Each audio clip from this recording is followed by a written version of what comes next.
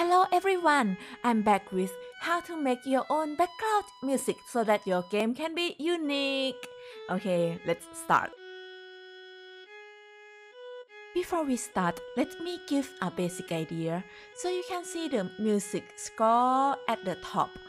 And basically this marker Nodon will act as a line in the music score, and then this moving line will act as like the reader that keeps moving from left to right. And each bullseye's Nodon will be the music note. Like for example, this one it represents G.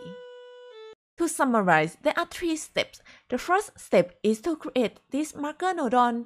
The second step is to create these single notes. And the third one is to link multiple lines together. In the first step, we are going to create a blank music sheet. To do that, we have to create a line marker Nodon. We go to Output, Other, Marker Display, and then Line. We increase the size. Basically, there is a thin line here and it will move according to this input. When the input is 0, the line will be here. And if the input is 0.5, it will be here. And if the input is 1, the line will be there. So this will be our blank music sheet. And this line will represent where we are reading the note right now. Okay, so let's try moving this line. We need a counter to count how far the line has been moving. Then we need to increment this counter with the constant input 1. And then we need a map to map the value from the counter to become 0 to 1. So we need convert map. We set the output of the map to this marker Nodon. To set the speed, how fast we want to read, we have to go to the counter configuration and then set the starting value to be 0. The mode is range. The value of the counter increases by 60 every 1 second. So let's say if I want to read the whole line of music in 10 seconds, I have to set this to 600. Then at the map, I have to set the input to be from 0 to 600. And the output range is 0 to 1. Okay, so now you can see that the line is now moving from the starting to the end.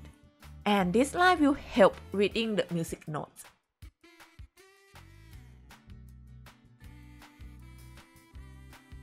Now we have got the blank music sheet. We need to add a note. To do that, we go to Middle Bullseye. And each bullseye will act as a note.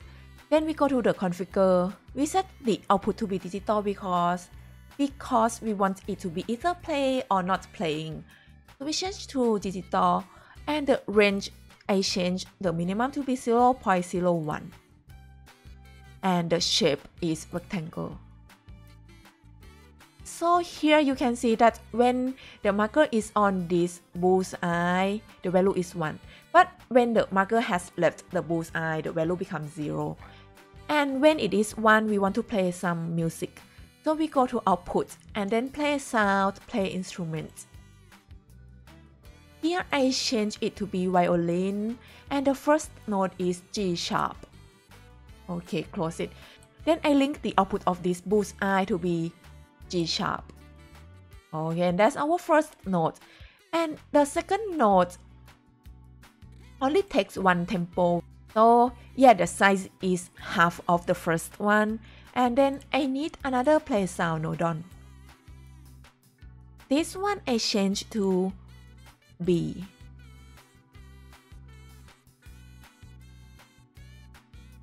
And then I connect the output of this bullseye to play part of this B. And then I keep repeating this for other notes.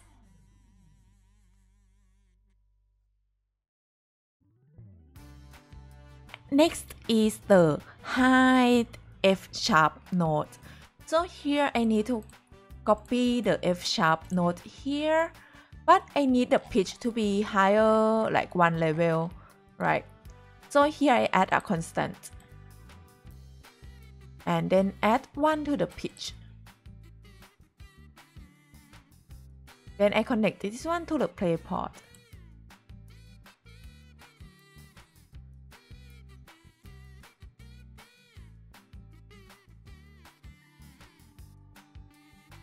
Then let's say I need more lines of notes. For example, if I need 3, I need to copy this marker Nodon. Okay, let's say that I need 3 of them, and then I need another marker Nodon to control which line I'm reading. So I go to output, other marker display, and move. Then I expand this to make sure that it can fit 3 squares. Then let me rotate it. Then I need a counter to count how many lines I have read. So here, meter, counter, counter. Then I need a map to map from 1, 2, and 3 to 0 to 1 instead. Convert map. So I change the range of the counter to be 1, and the range is from 1 to 3. Okay.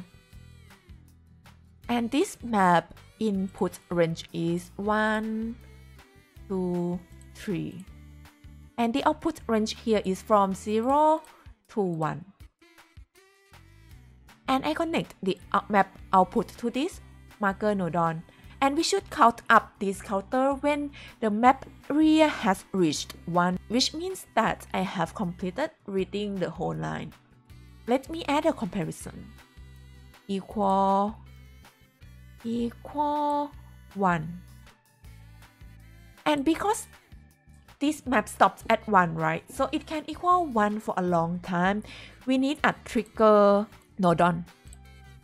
So this means I will send the signal only once. The output of this trigger will connect to the count up port. So let's take a look. When this line reaches the end, the move here will go to the next level. See? Yeah, and that's what we want. When this happens, it means we have to start reading from the beginning of the next line. So we have to make sure that we reset this counter. We want to make sure that the first line is read only when the marker is here. So let's move this to the left hand side a little bit. And then I'm going to add bullseye Nodon to read the value here. And again, I go to the setting, change it to be digital. So this time, I change it to be 1 to 1. And then the bullseye shape is rectangle. So now you can see, right, when the marker is here, the value is 1. And we only want to change the value here when the marker is here. So we delete this. And then we add the multiplication sign. When this output 1, we will play this line. Okay. Let's connect the output of the multiplication to the first line. Yeah, so now it works correctly. Then we have to add the bullseye Nodon for the second line, as well as the multiplication sign. Then again, the input 1 of the calculator connects the output of the map for the X range. And the second input connects to the marker on the Y range. And then we move it here. Now you can see that after the line has reached the end, the line on the second line will continue moving. See? Yeah, and then we repeat the same thing with the third line.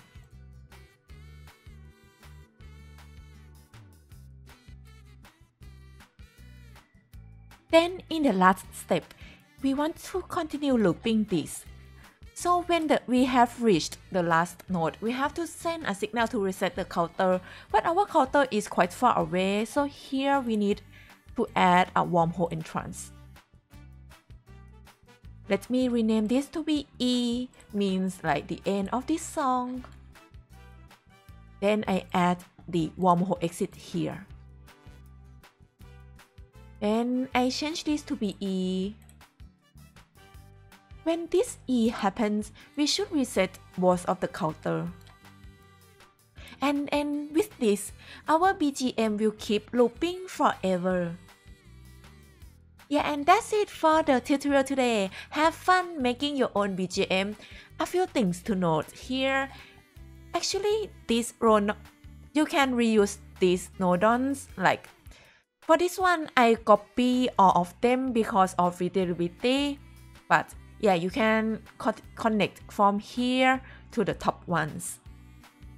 Also, another trick, if you want to use the next octave instead of connecting to the constant one, you can also connect the output of the bullseye to the pitch input here. And why don't I use the 2D marker Nodon? Because 2D marker Nodon has the circle shape, which can be a bit confusing to use for this music test. So, lastly, don't forget to like, share, and subscribe. Also, check my Gurenge music. Bye bye!